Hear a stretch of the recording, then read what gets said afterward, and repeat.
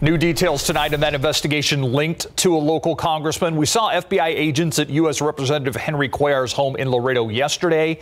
Now a source close to the investigation says the Department of Justice's Public Integrity Office is also investigating along with the FBI. They handle cases involving elected officials, including campaign finances. A court signed off on the FBI agents entering Cuellar's home, but it's still not clear exactly what they were looking for. Cuellar's office has said they are committed to fully cooperating with this investigation. This all happening right before the March primaries.